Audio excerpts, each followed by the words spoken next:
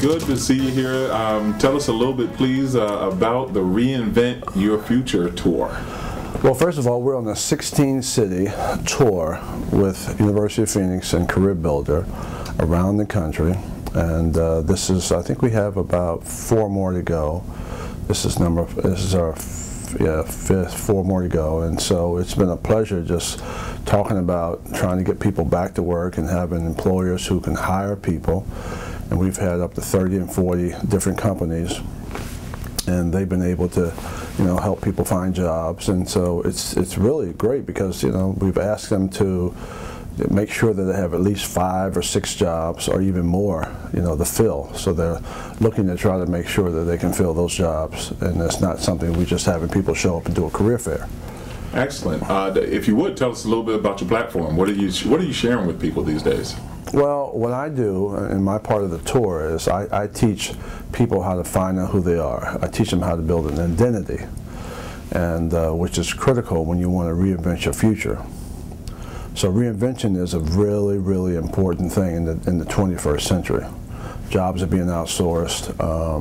People are not sure of their sustainable income. They're being challenged by, again, the changing technology in the workforce, and they have to redevelop new skills. Jobs are being outsourced. It's more competitive today because you're in a global environment. So it's a little bit more difficult today than it was traditionally, because people, they'd have one job and they stayed on one job. Detroit. You worked in the automobile industry and you stayed in the industry all your life and you made good money. And then you pass it on to your family, and they worked in that industry, and pretty much the whole state was built around that whole automobile industry. And now, automobile industry has to, the business itself, the business climate of Michigan has to be diversified now because of the lack of jobs in that industry. So it's the same thing all around the world. That's an example of what's happening around the world. People have to redefine themselves, which makes Reinventing Your Future the title, a great title. And so what are you finding then with the University of Phoenix as they have adult learners?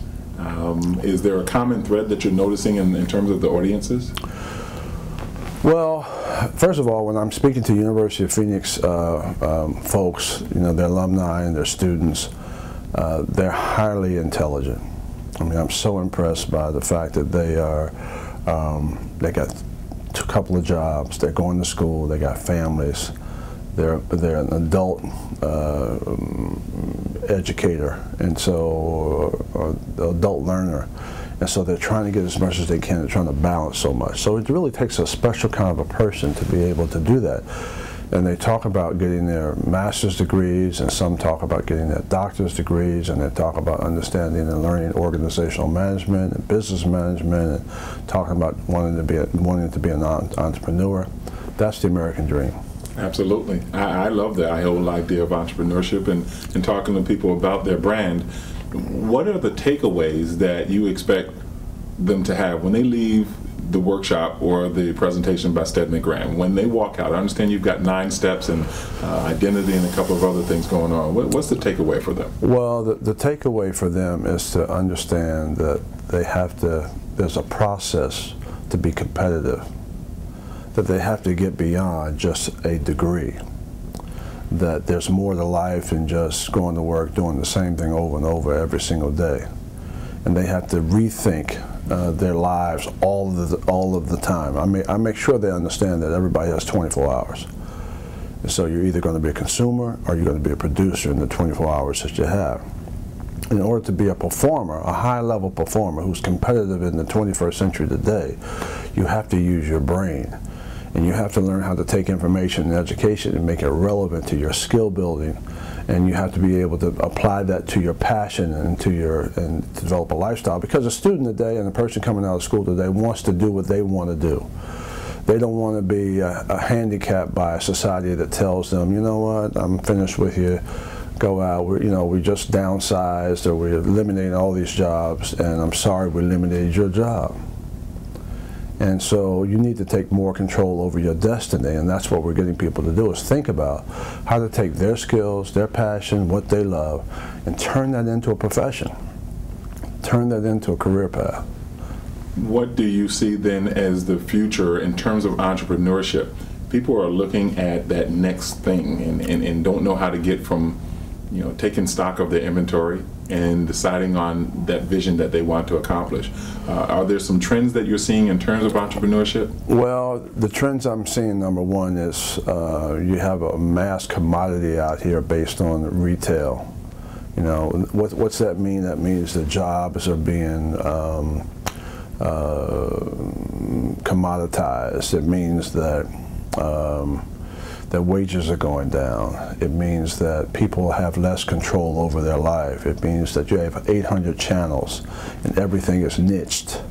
So you have to be a specialist in the industry today. You have to be able to bring a great talent base to the marketplace. You have to create value. It's no more just having a degree. It's no more just finishing school or showing up at the job as a body. So you really have to rethink what is it that you do and fit that skill base and fit that talent into what the employer wants. They're looking for specific skills and talents. Do you fit that slot? If you don't fit that slot, then is your job going to be obsolete? How do you take charge of your own life? Entrepreneurship and business, to me, is more important today than any other time in the history of this country. It may be harder because the big companies are now taking over everything and franchising everything, and now you can find everything in the mall. It's hard to compete when prices are so low that even if you went into business, you wouldn't make any money. So technology is a great place to start, and then that you can at least have access to the whole world. If you can find something you can sell, or develop a product that you can deliver over the internet. And energy is also a great opportunity to get into, because we need new innovation and creativity based on that. Final question, as it relates to the steps that you talk about in your workshops, what steps would you leave? What message would you want to leave with people who are watching this? Well, I can go through the steps real quick. The first step is to find your passion, find out what you love to do. First step, check your ID. You got to have an identity. That's your foundation for development, because most people are doing the same thing over and over every single day. The educational system teaches you how to memorize, take tests, repeat the information back, then you forget it. So you're not going anywhere unless you begin to think and, again, make education relevant to who you are. Second step is to create a vision for yourself. Is that you have to have a vision beyond yourself, your life's destination, where you're going to be in 5 years, 10 years, 15 years. Third step, develop a plan. What's your plan for execution? What can you develop and create? Fourth step, master the rules of the road, your value system, your guiding principles. Fifth step, step into the outer limits, overcoming your fears, your challenges. Sixth step is policy ceases to change, not so much what happens to you, but how flexible you are in this changing environment.